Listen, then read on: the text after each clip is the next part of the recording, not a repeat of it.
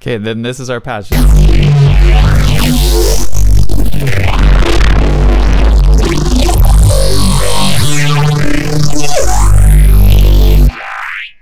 Hey everyone, Kamodi here, back with another video. In this video, it's part 2 of looking at Minimal Audio's current, and what I'm going to be doing is I'm going to be making a patch like I would normally do for my own music and my own library. I also want to say thank you again to Minimal for sponsoring this video. I've been a big fan of Minimal software such as Riff. They reached out and wanted to collaborate on a video about current, and I've been wanting to check out current for a while now, so I'm so happy to bring you this video. So if you like what you hear, go check out current and Minimal Audio software in the description of this video. Let's start with getting some sound going, and I'm actually going to start with the sub oscillator.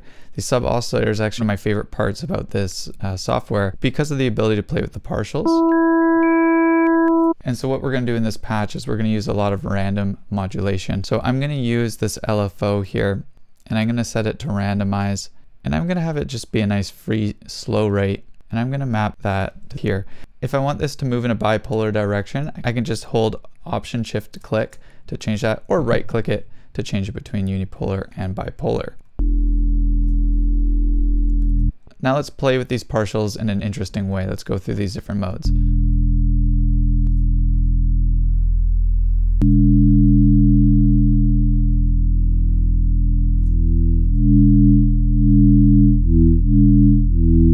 I like that interplay between the even and odd harmonics, great. Now you also have the ability to detune the partials, so let's do that a little bit.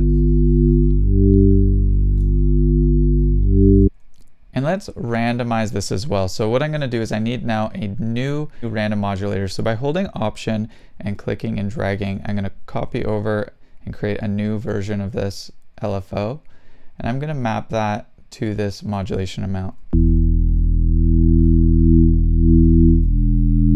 Now the differences in this modulation really become apparent when we play with the width. So the width here affects the partials, so you can have a nice mono sub, but then the upper harmonics can be wide, which is a really nice character in sub bass.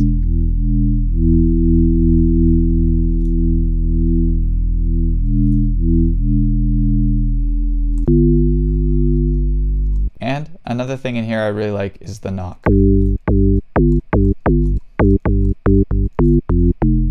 Now let's see if we want distortion as well.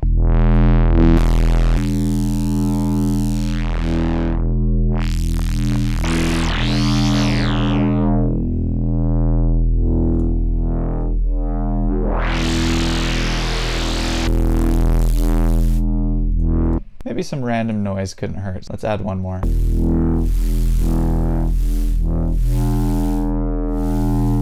I really love the sound of that. Now that we got our sub, let's add in a nice wavetable. So I'm just going to turn on this first one, drop it down to the octave range we're working in.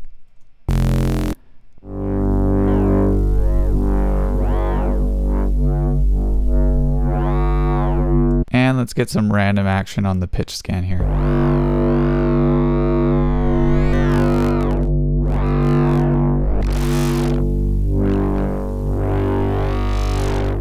And let's just have this layer come and go. Now I always love to just test and see how the FM and AM react between the oscillators. Let's see how the sub affects our first oscillator. So let's see how FM affects our sub.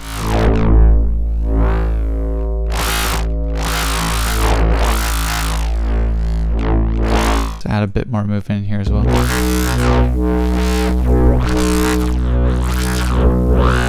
Now what's really cool too is, let's get a bit more tone in this sound. Actually, I want to use the granular device for this. So what I'm going to do is I'm going to open it up, and I'm going to go to this factory tonal section, and I'm just going to go through and find something that might fit our sound. Ooh,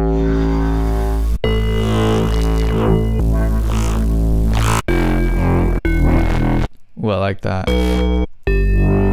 So let's try and have it match the sound a little more. So maybe let's have like a random band pass moving through it.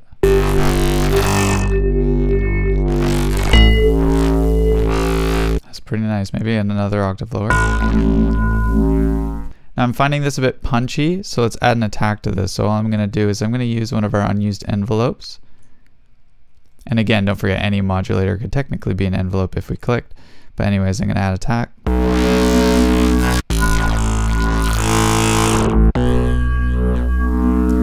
And if I want it to loop just the beginning of this sound, I'm going to turn the speed value down to 0.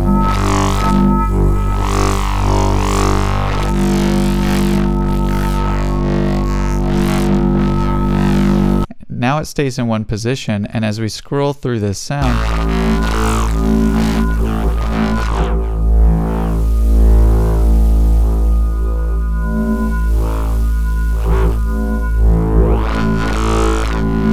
us moving through the sound now is a little bit more matched. And let's try and get it to match things a little bit more. So let's get AM from the sub.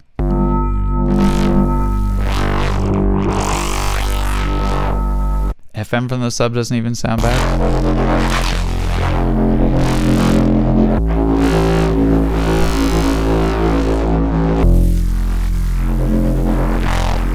So that added a really cool mid layer. And if it's too much, we can just head to our mixer.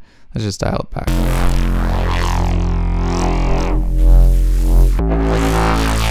Or even control it on a macro.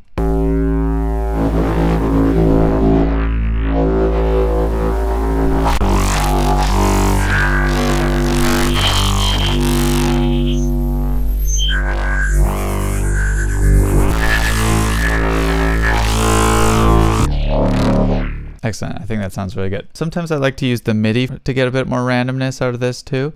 So what we can do is we can turn the arpeggiator on, and what I like to do is get a little bit of randomness in the rate.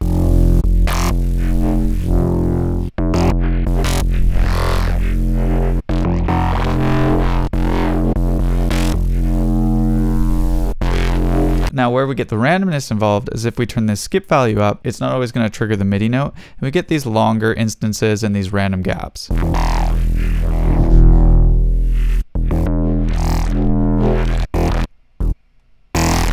I like to keep it pretty low, like 10%. You can occasionally add octaves in there too. Where that random arpeggiation comes in nicely is if we add some glide in there too, now our sound's going to bend like crazy.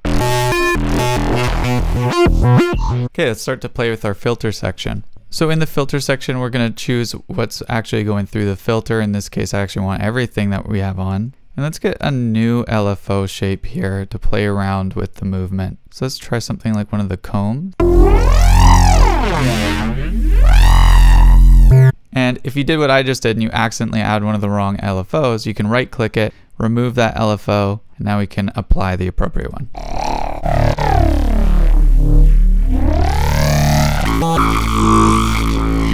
I love the sound of this flange shift.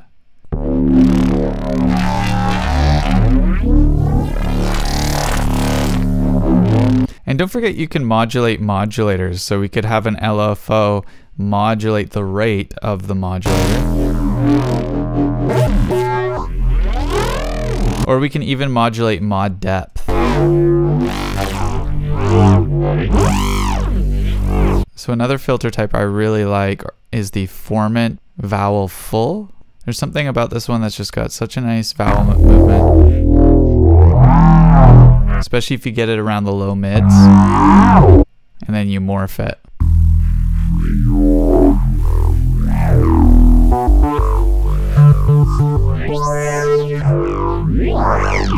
Now I always like to test if series or parallel sounds better.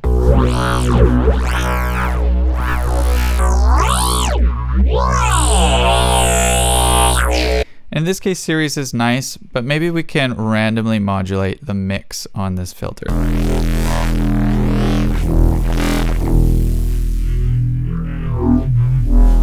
There we go. Okay, let's start to look at the effects. So usually one of the first effects I go to is either the fuse compressor to kind of squeeze in some of the work I did in the previous sections, or I jump to the polar distortion to kind of squish things together and add harmonics. There's even this amazing squash knob here, and it goes kind of crazy.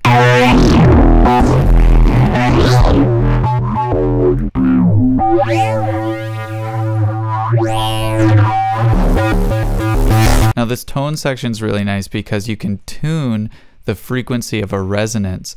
It can actually hit certain notes, and if we have the resonance go the opposite way, we take out and we kind of get a bit more of a knob.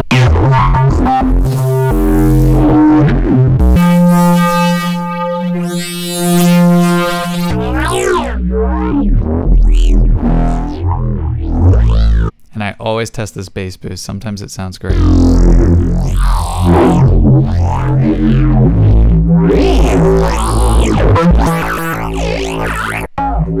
Without even touching the two wave shapers, I'm already happy with it. So now, as mentioned, I like to have a fuse compressor pretty early on, and this is when I really like to randomize this feature. I randomize the presets until I find something that works.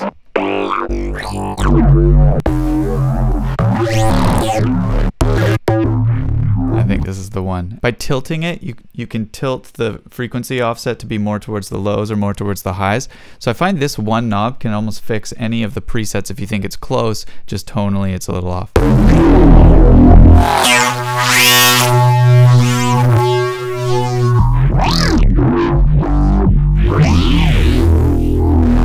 One of my favorite features too is you have soft clippers throughout.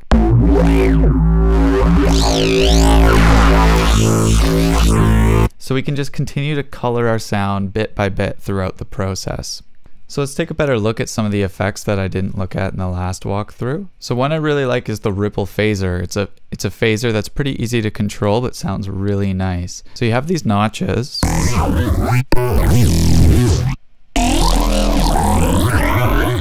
And I find if we have too many, it just becomes a bit too kind of snaily, snotty music. But if we have just a few, it acts more like notch filters. And I'm going to turn the mod depth down too, so we're not getting any movement. You have to set it to the middle here. You can have a tiny bit.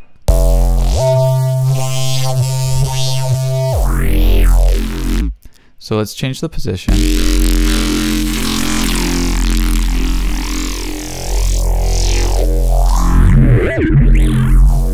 But we can also randomize this modulation position. Now I don't want such a big stereo offset, so I'm going to have that randomized. And I'm going to randomize the feedback to change how prominent that is.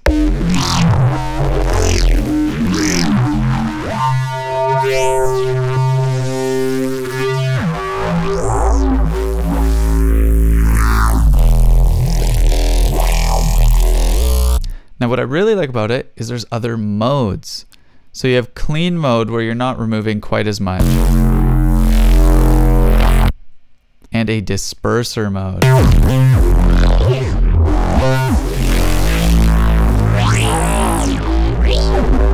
And if you know and love disperser, then you'll like this sound too. And I'm going to randomize this bend. You can kind of see it moving. And let's modulate the dry wet on this as well.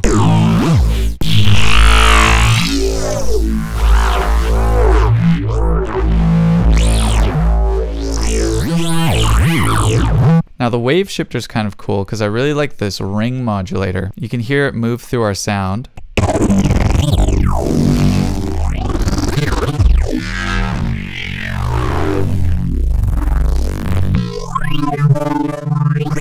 Oof, and we're gonna go between those two. That's crazy. Another one I really like is cluster delay.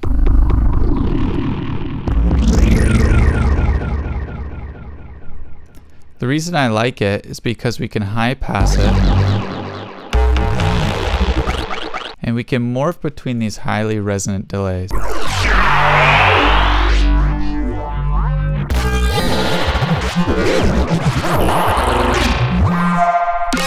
Analog mode makes them a bit more like tape delay.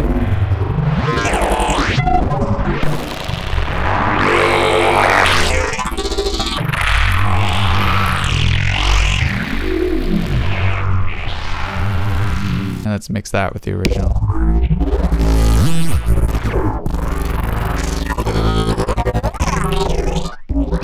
Let's get fuse compressor to squish things all together.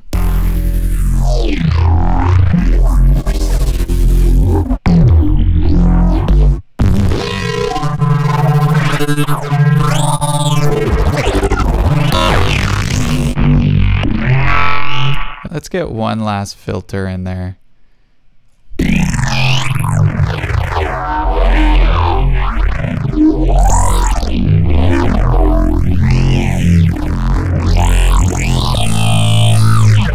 And don't forget, we can keep the lows separated here.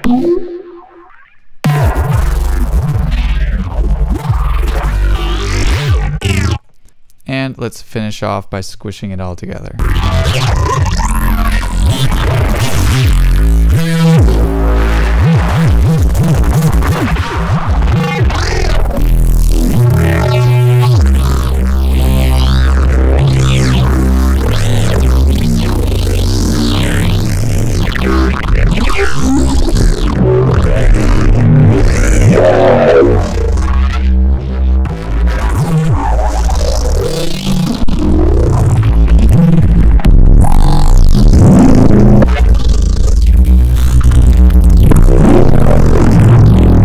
The squash and the bass boost move in opposites.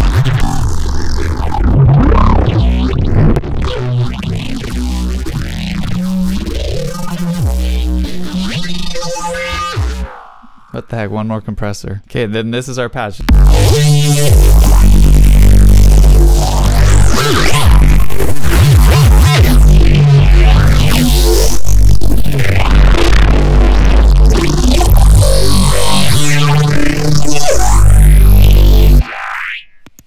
I could do this all day. So there we go. That is Current 2.0 minimal audio. That's how I would approach a patch typically, just randomly going into it, tweaking things, exaggerating things. It's so easy to use, it's so well put together, but you can still get so creative and achieve endless results. And I didn't even talk about Stream to acquire even more wavetables or presets or granular textures. So thank you so much, Minimal Audio, for sponsoring this video. You guys should go check out Current 2.0. I really love their software. This synth is no exception. Thank you for hanging around and watching. My name's Kermode. Peace.